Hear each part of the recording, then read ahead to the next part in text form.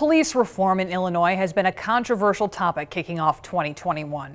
State lawmakers passed a bill they say will hold officers accountable, but there's already a law in Illinois meant to track potential racial profiling across the state.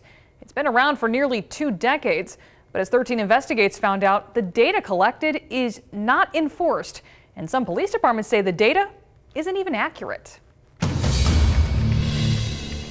This guy's at 42, we'll stop him. For Rochelle Officer Ryan Beery, police work is his calling. This job means everything to me and my family. Traffic stops. The reason I stopped you is for your speed. Come with the job. Good evening, I'm Officer Beery. I'm not a big, just hammer every person with a ticket. I think you can get more out of just talking with people. If I pull over people, I don't care what color they are that's driving the vehicle. It's what infraction they commit. But the state does care what race he's pulling over. It's why Beery and every other officer across the state have to document it. On here is white, black, or African American, American Indian, or Alaskan Native. That information is for the state's annual traffic and pedestrian stop study. Here's how it works. Every time an officer pulls someone over, they have to fill out what happened during the stop. Was the vehicle searched? Was the person ticketed? Did they get off with a warning? Researchers then use the driving population in a community to see if minorities, like black drivers, are pulled over at a higher rate, ticketed and searched more than white drivers. The whole purpose is to make sure police departments aren't showing bias against minorities. I do believe in the study. I believed in it in 2004, and I still believe in it, because I do think it holds you accountable. Roscoe's police chief says implicit bias exists everywhere, and keeping track of who officers are pulling over can help address that. Both Roscoe and Rochelle's police departments stress the importance of equity and fairness. But one of these departments has the highest rate in our region of black drivers pulled over compared to white drivers, while the other has one of the lowest rates. We'll show you which is which in a moment. But first, what does it mean if a police department pulls minorities over at a higher rate than white drivers? The answer, not much. No matter what a department's rate is, the law does not require them to do anything to improve their numbers. Do you think that legislators have kind of dropped the ball on this legislation? I wouldn't say drop the ball on the legislation. That's Representative Will Davis. He's been a state rep since the traffic stop study law passed. And 9 years ago, he was appointed to the Racial Profiling Prevention and Data Oversight Board to find out ways to help departments improve their numbers.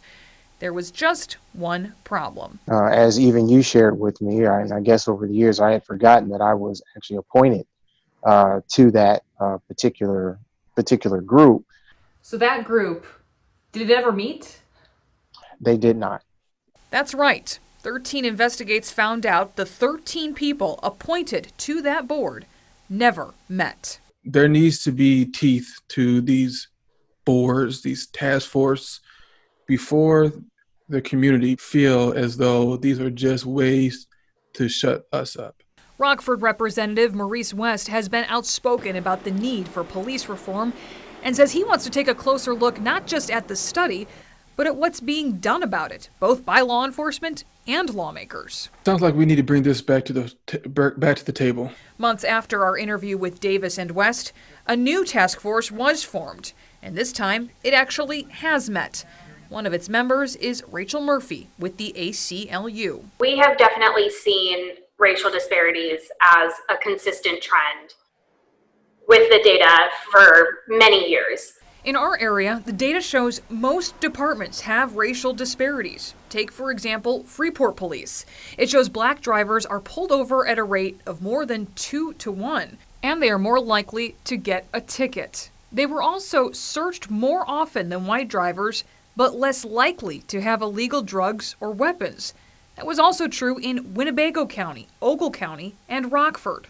In Belvedere, black drivers are pulled over at a rate 7 times higher than white drivers, and their cars are searched at triple the rate, even though more contraband is found in the cars of white drivers. For now, Murphy says the goal is to get departments to take the initiative to improve their numbers themselves. We really encourage that law enforcement embrace this data. But that data is exactly what some departments take issue with.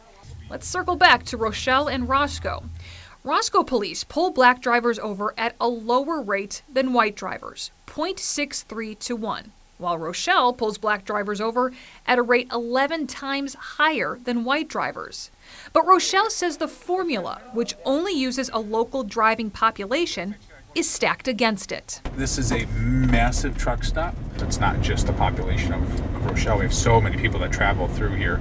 And even Evans takes issue with part of the study.